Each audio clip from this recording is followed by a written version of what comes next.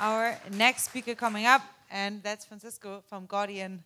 And I'm so glad for Sonia. Thank you so much for putting the two of us in contact, and thank you so much for making it out. I've been quite stunned from just looking at the little bit that you share on the website, which is not very much. So thank you so much. Having Sonia as your support is a strong signal, so I can't wait to hear what you have to offer. Awesome. Cool, yeah, thanks for inviting me. This will definitely be a teaser, but ask me more questions afterward. So the premise behind Gordian, I'm going to skip this first slide because I think we all agree aging is a problem. And this one I'll go through very quickly.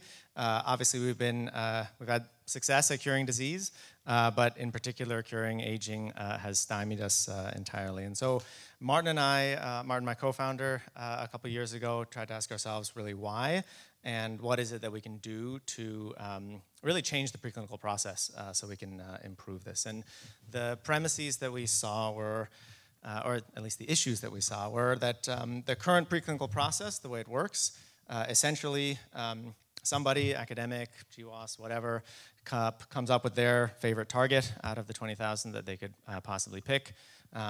Spends a lot of time doing medicinal chemistry or something like that in order to create a drug that hits that target, usually with in vitro experiments. On average, $17.5 million, 4.5 years, just to then try it in an animal, usually find out that it doesn't work, go through that cycle over and over again.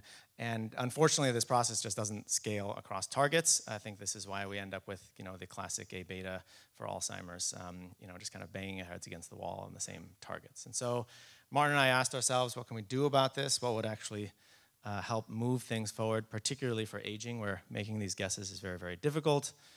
And we said, can we develop a platform where we just test them all? We admit that we are not good at untangling the Gordian knot, at trying to figure out what the right guesses are.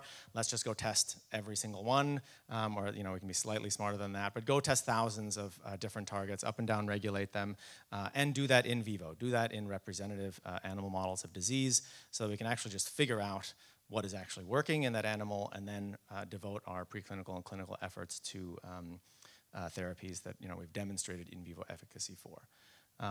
And so we think we've done just that.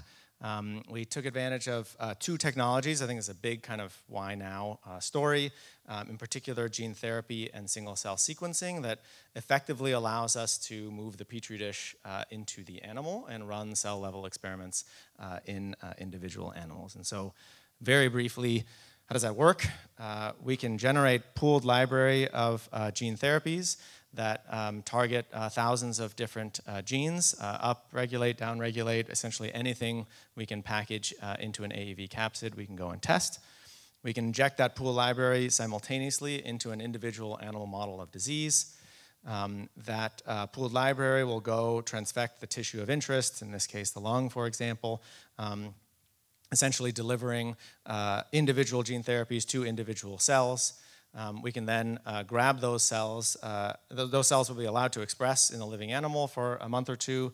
We can take them, single cell sequence them in clusters, and then find out what did intervention A do, intervention B, intervention C, and did that actually restore the health of the cell in any way. The single cell transcriptome is kind of the basis, the phenotype of our readout, which allows us really to explore all of the biological pathways, relevant pathways. How is it that each of these interventions are actually modifying the biology of these cells in vivo? Our whole preclinical process takes place in vivo. Again, kind of going with the mantra that in vitro just kind of rarely correlates with in vivo results, so do as much in vivo as we can. I'm not sure why the monkey became blue. It was not in the original slides, but anyway, monkeys are good animal models.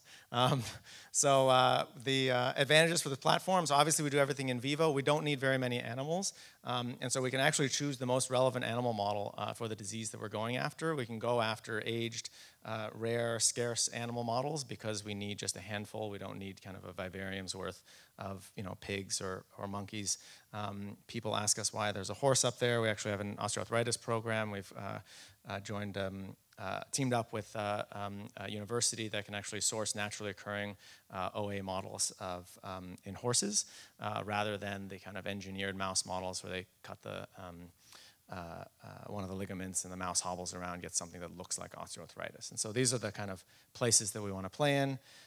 We can create our wish list of potential genetic targets, put them all into that animal, find out which one works, and then focus our preclinical and clinical development on targets that have in vivo efficacy. And that's it. A technology summary. That's it. You can you can read. Does anyone have a question until I'm asking Tom? Is Tom here? Is Tom already come on stage? While we're taking questions, if you have one. Have you tested your platform on known interventions to see how many it can catch? We have tested the platform, so almost. We tested the platform in a positive control context, so we've demonstrated that the platform works end-to-end. The way we did that was we took a mouse model that was a monogenic disorder. Essentially, we know what the right answer is. We know what the right target is. We can put a library of things in there that has a few things that are right target, a bunch of things that aren't, and then go recapitulate that, right? Positively identify the positive ones, negatively identify the negative ones. We've done that. We did that in the tissues for the preclinical, for the indications that we actually want to go after, a liver disease and a lung disease. And now we're going to turn to those animal models and actually start applying it. All right, thank you so much. I know we have a bunch of questions. Maybe we have more time afterwards. Thank you so much, Francisco.